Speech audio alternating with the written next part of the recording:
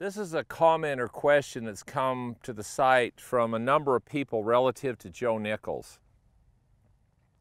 And they talked about, when I talked about Joe, how he used his shoulders. Now, a lot of people have gone back, and I think it was like 1986 or something in Golf Digest, Joe wrote an article. It's really one of the only articles he's ever written about his swing methodology or ideas. And one of the things that what Joe believed is that the golf swing, that your arms are just swinging in a circle around you like this. Now, the reality of that, of this kind of motion here, Joe wasn't the first. There were other teachers, and if you go to a guy named Bill Melhorn, Wild Bill Melhorn, so all of you who are on the site, Google Bill Melhorn. Okay, this guy talked about the lever system and how it was a circle like this, and how you got this circle going, and here's how this is how your arm worked, and all your body did was it pivoted back and forth, and that was basically your golf swing. And he was a good player, and he was a good teacher, so he had a lot of good ideas about the golf swing. And he believed, like Joe, that your golf swing was this circle where the club went like this around you.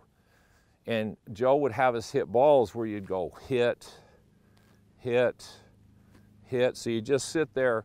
So now what do my arms have to do? The good part about this is, what are my arms doing? See, if tight shoulders, this isn't going to work. You can't, if I tighten my, there's no way I could do that. So this is getting your shoulders relaxed and getting the club swinging in an arc where it's like a propeller on an airplane. It's just going around you. And then all you were really doing then is you used your shoulder angles to determine your path. So Joe talked about a shoulder set. So once you got the club swinging around you correctly, if I went to the top of my swing and I set my shoulders this way, so where are they aimed? Out to the right. So if I set my shoulders that way and my arms worked around my shoulders, what shot would I hit? It would start out to the right and it'd draw. If I wanted to hit the ball straight, I'd swing up to the top, then I'd come down and I'd set my shoulders parallel to my target line. So I'd set my shoulders there and hit it. And when I did that, with the same hand action release, the ball would go straight.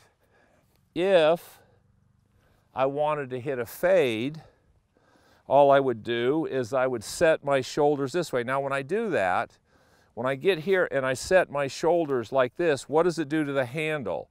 It pulls the handle forward, so the pivot point happens a little late. So where's the face relative to the ball? It's a little open. So when I set my shoulders this way, the face is late, so what does the ball do? Starts out to the left and fades back into the target. But how the club was working, how I was standing the club up, hit the ball, and this whole motion here, this rotor action, or the pullback, all of this was the same. This was the same. And then the shoulder set changed the path, which changed the timing of the face, which changed the curve on the ball. So he got you swinging the club around your center the same, and then he just set your shoulders in different positions. I've had a lot of success with a lot of players, getting them to feel,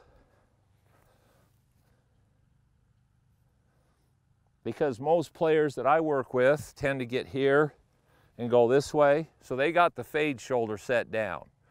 So when I take a hold of their shoulders, I say, okay, get up to the top and then set your shoulders what feels to be, set your shoulders aimed to the right. And a lot of times, feeling their shoulders set also makes their hip work, and all of a sudden, their club comes more from the inside, the ball starts out to the right, and they hit a draw. I don't like personally thinking about setting my shoulders, but that's an option. That's what Joe was talking about. Shoulder set changes path, path tends to change curve. That's pretty much it.